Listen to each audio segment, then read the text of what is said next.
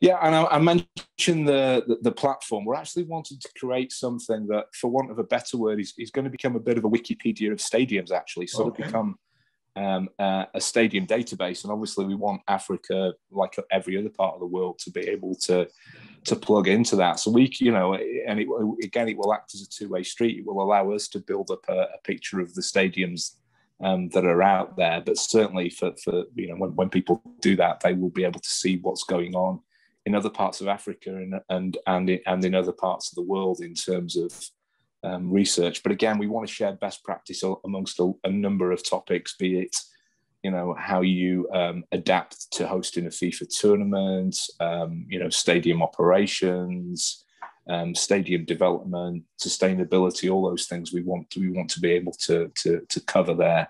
But again, it's work for FIFA to do. But there's some exciting initiatives ahead.